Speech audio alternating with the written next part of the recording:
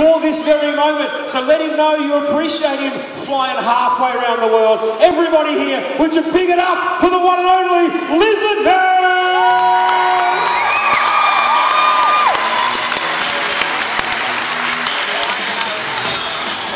Hi guys, I'd wave back to you, but as you can see, I'm a little tied up at the moment, and I'll explain why in just a few seconds. But first of all, just in case anybody here is wondering why I'm called the Lizardman, let me tell you a little bit about what I've done to myself, ladies and gentlemen. Now you're looking right now at my green face, and you can see some of the green on my legs. I've actually spent more than 700 hours getting my entire body tattooed with green reptilian scales and black markings. And if you look over my eyes, you'll see that I've also had implants, pieces of Teflon grafted to my skull to create horn ridges. And while I've been talking, some of you might have already noticed my teeth because they have been filed down into sharp points. But ladies and gentlemen, the real reason that I'm known as the Lizardman, well, that's my tongue. Or I should say my tongues, because I do have two. That's right, my tongue has been split in half. Fork, like that of a lizard or a snake. Watch what it can do.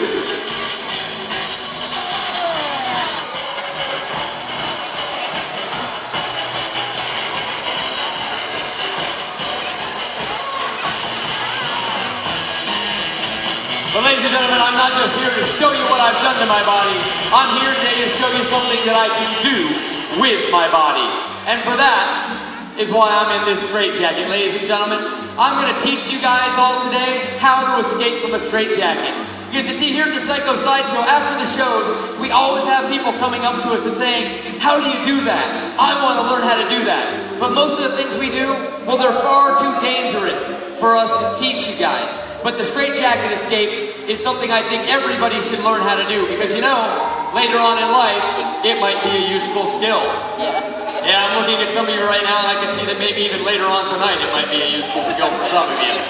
So folks, I'm going to teach you guys how to do Harry Houdini's classic straitjacket escape. Because he's the man that made it famous, ladies and gentlemen. He performed this act all over the world, did it in all kinds of different ways. He would do it hanging off the sides of buildings, hanging off of bridges. In fact, one time, right here in Australia, almost a century ago, he performed this escape hanging upside down under an airplane in flight.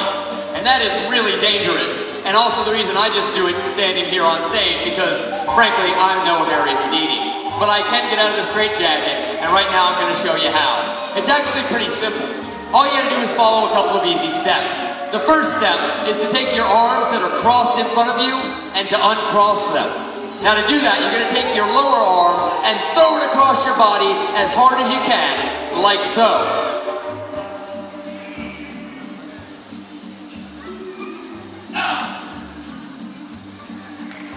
Now with your arms uncrossed, you gotta work them up your body until you get your outside hand over your shoulder. If you watch closely, you'll notice it looks kind of like a washing machine.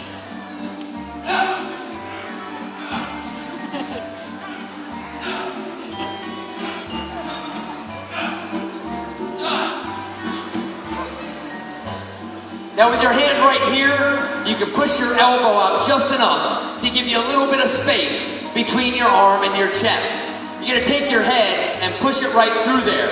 Now watch this one, this is fun. It's kind of like being born again.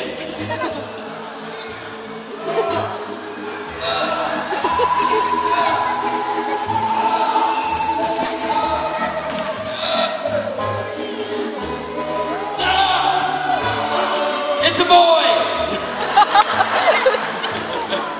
And a green one at that. Now folks, if you get this far in the straitjacket escape, you're basically already there. You could just put your hands down to the side. Because you see, it's only in Hollywood that they say you need to dislocate your shoulder to get out of a straitjacket. But that's not true. Because Harry Houdini, he never dislocated his shoulder getting out of a straitjacket. But as I told you before, I'm no Harry Houdini.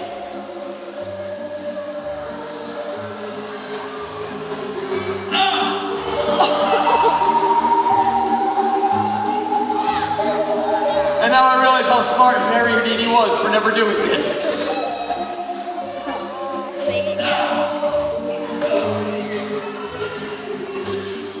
Now with your arms untwisted and in front of you, there's only one last step.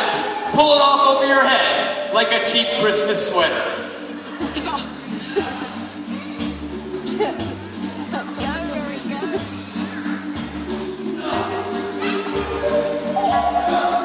It's a boy.